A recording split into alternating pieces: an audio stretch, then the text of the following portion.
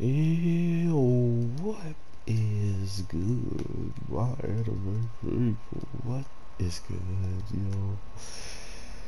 So, let's talk about a rent-a-girlfriend and just how everything kind of played out with being a true person that cares about others and cares about, how they're going to be perceived, regardless if it's gonna, actually do something for your life or not. You can be in a position where you actually want the best for somebody, and knowing that certain aspects of their lives might be changed or dictated because of what has happened is also a big sign of what is to come if you are a person who will know those things are happening and just not care, or if you know it's happening and somehow some way you're trying to make the best out of the situation for that person, even though you might be the reason why they got there in the first place.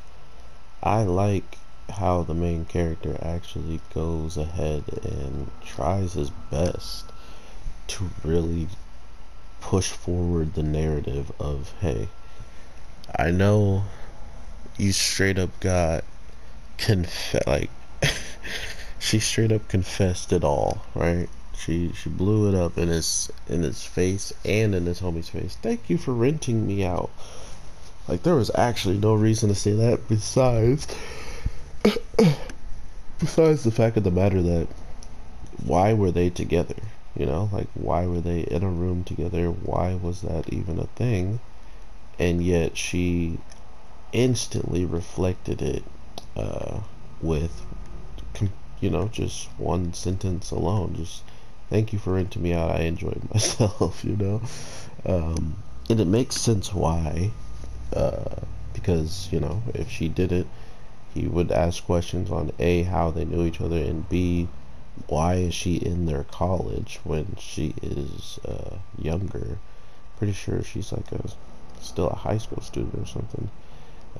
So that's what really actually caught my attention, is how much detail or like how much thought process went in between having that guy get absolutely shot down and then having this amazing episode of him going out on this date and seeing that not only does he feel childish and feel kind of dumb for wanting to pay for love compared to just getting a girl naturally bumping into her or talking to just someone online that has the same interests and stuff like that. And it put him in a bad position to a point where he actually got to reflect a little bit on, even if his best friend is dating this girl, she is a renta at the end of the day. And the craziest part about that is, if she's doing this, the friend, he didn't know this at the time before he shows up. Okay, Steve, I'm sorry for not playing you. Jeez. Um, at the time of not knowing that, his homeboy is like right around the corner, he kind of learns that regardless of the fact of the matter, if he puts as much effort forward as his friend did, why my controller feel so stiff? If he puts as much effort forward as what just happened this week, it would be clear that he can do much better. He made this girl laugh, even though out of all the stuff in his mind is going to, she's just doing this because she's paid. We know our main character set him up with her because the way she handles the dates, the way she is, the way that she puts on her face in the front, that even she could make him want to have another girlfriend, or like a real girlfriend, someone who he can make happy without paying first to literally step out the door with him.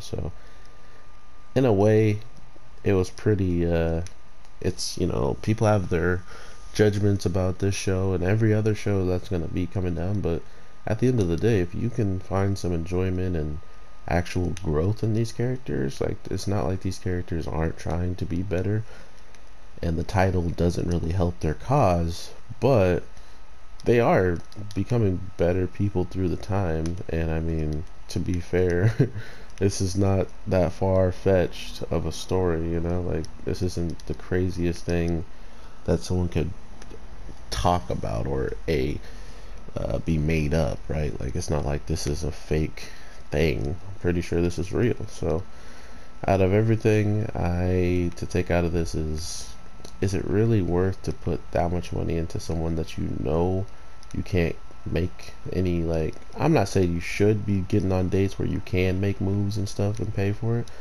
but I'm saying on top of that, you know you're not supposed to be making moves, and you know it's not supposed to go further, but yet that's okay with you, you know, like, that's kind of what the show is reassuring, or at least enforcing, is if you think this is okay, then you're not as good, or you're just as the main character and how he is trying to get this going. It's a kind of an interesting target point, because we know he has other friends that clearly don't have girlfriends as well, so I don't know if that's where the show is going. They're all gonna get caught with random girlfriends, but if it is, that's hilarious. And if it doesn't, and like the friend says, he's on the web, like he's part of the web or something like that. He's like, I am the web. It's only a matter of time before he runs into the rent-a-girl stuff and sees a picture of his girlfriend and asks the question, do you know anything about this? Or just rent her himself and then just make it that much better, because you can't really get out of it. You have to go along with the date, and you know, he's probably going to be asking the questions. So I'm interested in this show's season finale. I want to see exactly where this could end up going at the end of the day. But with all that being said, I hope you guys have an amazing day, night, evening, whatever the case may be. I am your boy, the Anime G, and I will definitely talk to you sooner than later. Oh, you got me good. That was good.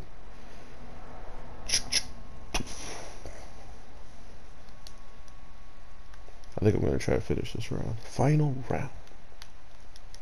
I probably should end the video. I need to learn more Brian moves. Ooh. Okay, that move's bad.